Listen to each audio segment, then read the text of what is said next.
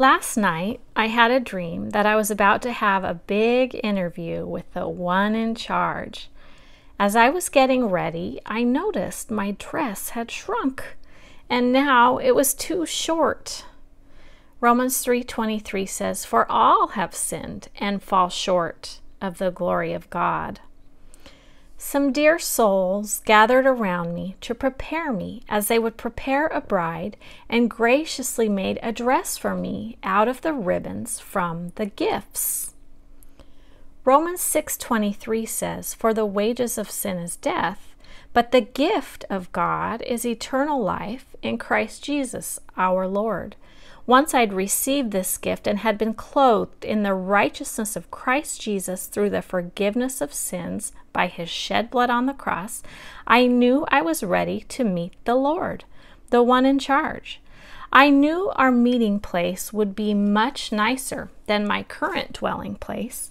It would belong to God, and it would be a place full of abundant love and rest, and a place of abundant provisions. In my current dwelling place, besides the hidden place where I dwelt in abundant love and rest with my bridegroom Jesus Christ, the Son of God, the Lord, the one in charge, the rest of the rooms were empty and in the possession of someone else. The state had even found its way into the church. Don't let the enemy have a seat at your table. He is looking for someone to devour. At that point, I began to finish packing and cleaning with my sisters, and we left for our Father's house. Jesus said, "In my Father's house are many mansions. If it were not so, I would have told you, I go to prepare a place for you. And if I go and prepare a place for you, I will come back, and I will receive you unto myself, that where I am, you may be also."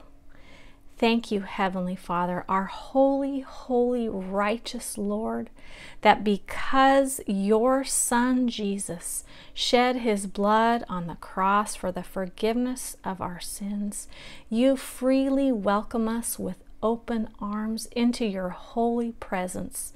You are a loving, compassionate, forgiving Lord who has clothed us in righteousness, and we are ready for the heavenly banquet. We want to be seated at your table in your kingdom. Thank you, Father God, in Jesus' name. Amen.